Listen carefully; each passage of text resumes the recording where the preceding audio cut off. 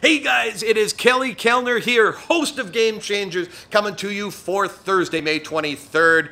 Interesting night last night in baseball. We broke even last night. We only had 3 games. It wasn't a big day. We got a postponement in that Angels-Minnesota game. Boy, I was looking forward to that game last night.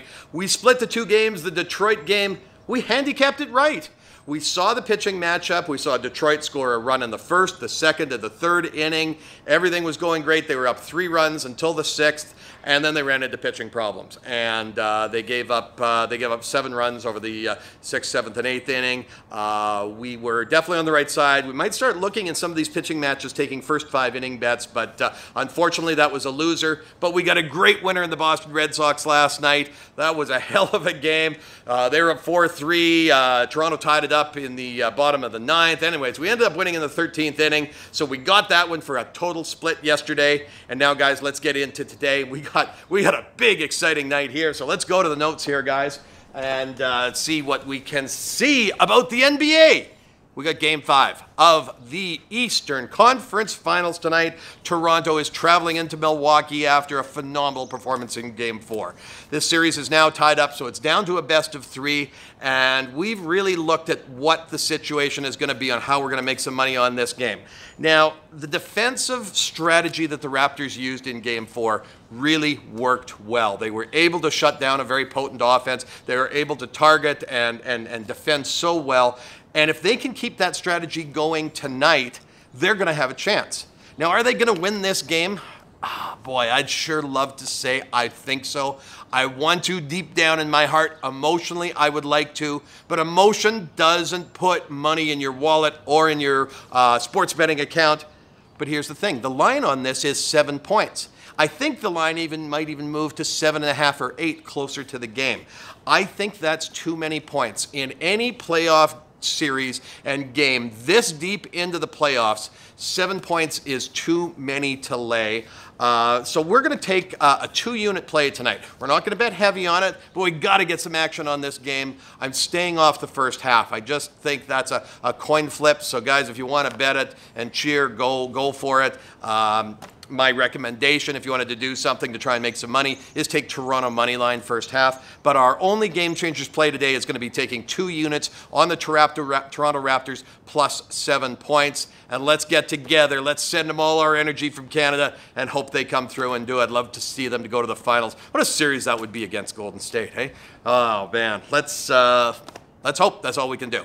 So let's get into baseball. Now, we split yesterday. Today, we have 3 outstanding games. I really, really like these games. I'm going to hook these up. I'm going to play a round robin or a parlay. I'm going to throw that Toronto plus 7 in there. But the first game I really, really like is this Red Sox-Toronto series. Now, Boston gave up the second game of the series. They came back in the 13th inning. They won for us last night.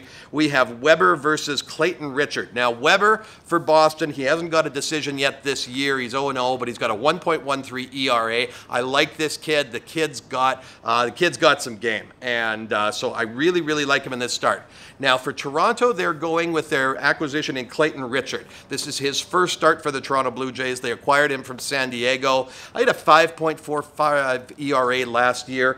He's got a little history. He's 1-0 against the Red Sox with a 3.00 ERA. Is that going to be enough? I don't think so. I think that Boston is going to prove that they are a superior team. They're going to take this series. They are going to take this game, and I think they're going to do it quite handily. Very early start on this game. It was a late one last night.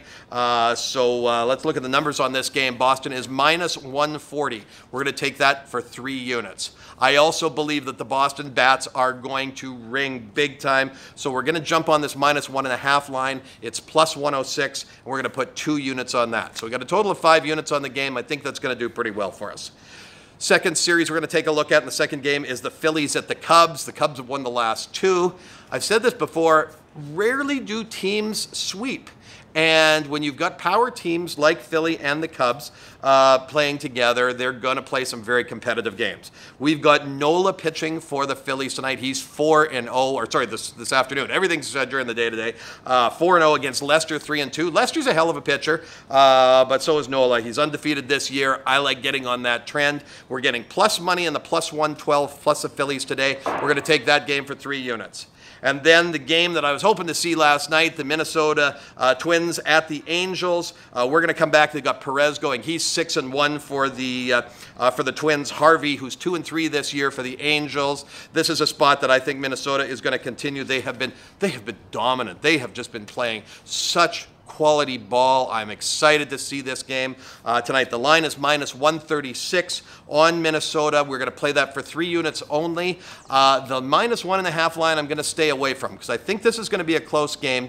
Because Minnesota's on the road, the minus 1.5 line only gives us something like plus 105, and it's just not enough additional value to risk. So let's put our money on laying that juice on minus 136. Remembering, guys, that if you're not getting the lines that we're talking about, you're not betting with the right sports book. So make sure you reach out to us or go to gamechangers.ca.